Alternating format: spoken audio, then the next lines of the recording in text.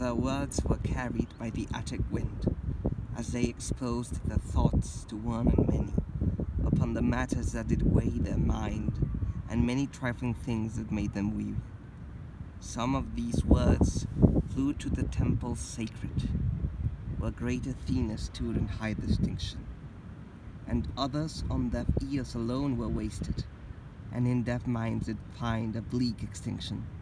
But Pericles stood here and spoke a dream that made it past not only place but time, that reached across the seas of depth extreme, and finds itself now even in this rhyme. For he did build, a man of greatest beauty, and to redream his dream remains my duty.